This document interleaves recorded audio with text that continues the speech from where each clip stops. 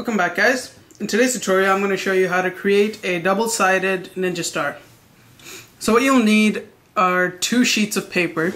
You can use either printing paper or construction paper, it really doesn't matter. The first step is going to involve turning the paper into a square piece. Now if you already have a square piece of paper, you can simply skip the step. So for the first step, what we're going to do is we're going to create a fold diagonally so that this end aligns with this side end right here. So once you do that, simply crease the paper along the diagonal side. Now what you're going to notice is that there's a whole bunch of excess paper right over here. So what we're going to do is we're going to simply turn this and fold it over. Once you've folded it, you can either tear it by hand or even cut it with a ruler, or you can use a scissor to cut it. So what I'm going to do is I'm just going to tear it with the ruler and try and make it as neat as possible. Since I'm using construction paper, it's going to be a little rigid at the side, but that's alright.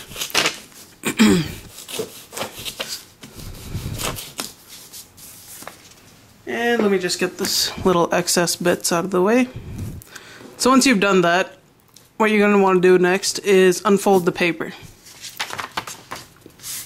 So now you have a nice square piece of paper. So next, take the paper and fold it in half, like so that this end meets this end. Try and do this as neatly as possible so that your ninja star will end up looking as sharp as it possibly can.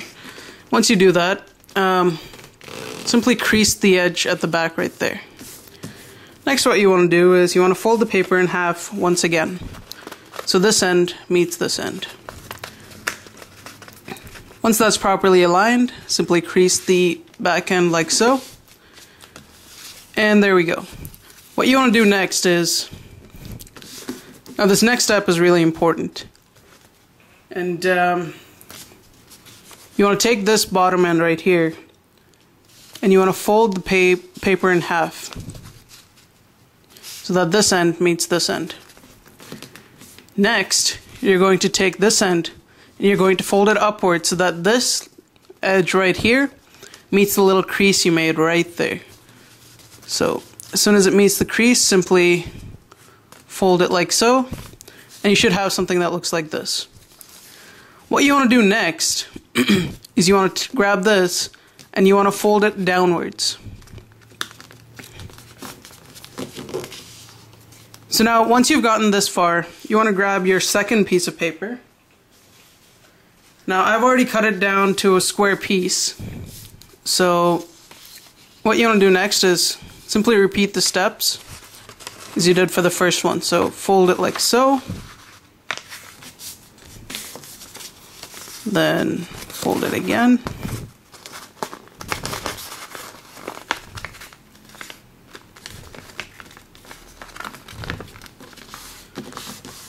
Now, this is where I told you the step was important. So once you make this fold right here, you'll notice in the first one, we folded it from bottom up and then top down.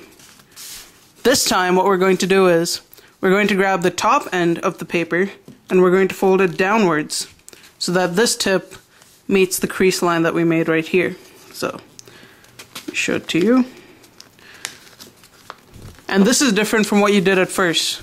If you look carefully, you'll notice that in this sheet we went upwards and in this sheet we went downwards. So what you want to do next is you want to grab this end and fold it upwards so that it meets the crease line right here. And when you're done, you should have something that looks like this.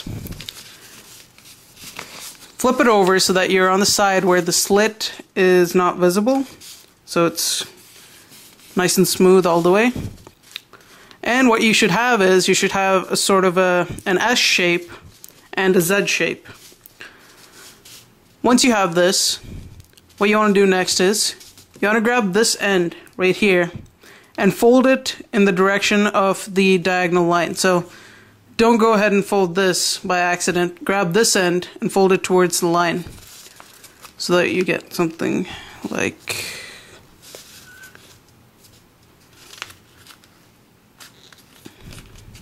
this.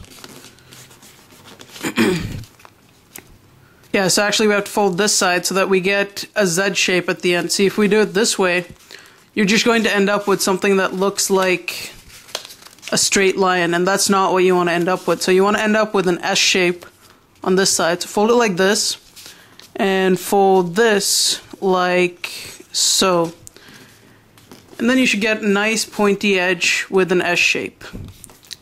So once you've done that, now take the other piece of paper, and now you want to create a Z shape. To do that, you will fold the paper like so. And then grab this side and fold the paper like so. Once you do that, you should have something that looks like this. Next, grab the tip and fold it towards the center. And then grab this tip and again fold it towards the center.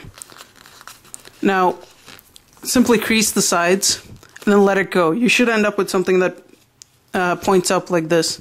If this happens, don't worry, it's what's supposed to happen. Next, you want to do the same thing to this. Simply fold it towards the center, fold this towards the center, and let go, and it'll pop back up. Now, this is a little different from the single-sided ninja star, so what you actually want to do is you want to keep it so that the slitted end stays upwards facing you, and then for the S star, the slitted end stays away from you, so that only the smooth surface goes on top of each other.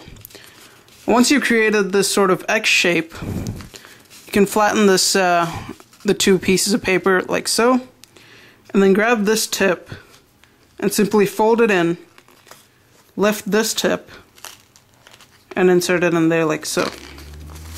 Let me show you that again. Grab this tip, fold it in, and leave it like so. Next, you're going to take this piece of paper, and you're going to fold it. Now, it doesn't have anywhere to go, so what you want to do is you want to lift this so that you can insert it nicely, and then just let it go in there, and there you go. If you do it properly, you should have something that looks like this. Now simply turn it around.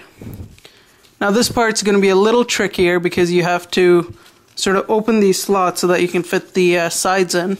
So just sort of open it with your fingers or use a pen or something like that. And once you've opened it enough, simply grab this and insert it into the slot. Then you should have another edge of the ninja star finished, or the shuriken. Next what you want to do is you want to grab this end and insert it into this side.